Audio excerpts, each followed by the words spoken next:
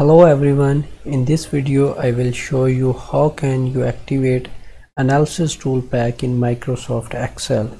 Analysis ToolPack is a built-in plugin in Microsoft Excel which can be used for data analysis, as it contains various statistical methods like ANOVA, correlation, regression and some other. So you can find Analysis ToolPack under the tab Data.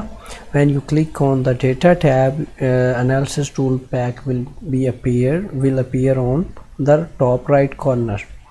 In case you cannot find the Analysis ToolPack in Data tab, you have to activate it by clicking on File, then Options, then Add-ins, and here you can find Analysis ToolPack. You have to click on it. You have to click on Excel add-ins, then click on Go.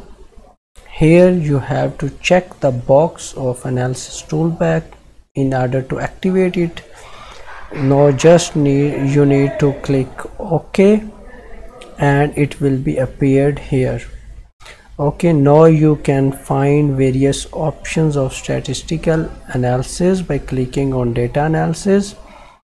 Like we have here ANOVA, we have correlation, covariance and some other statistical methods.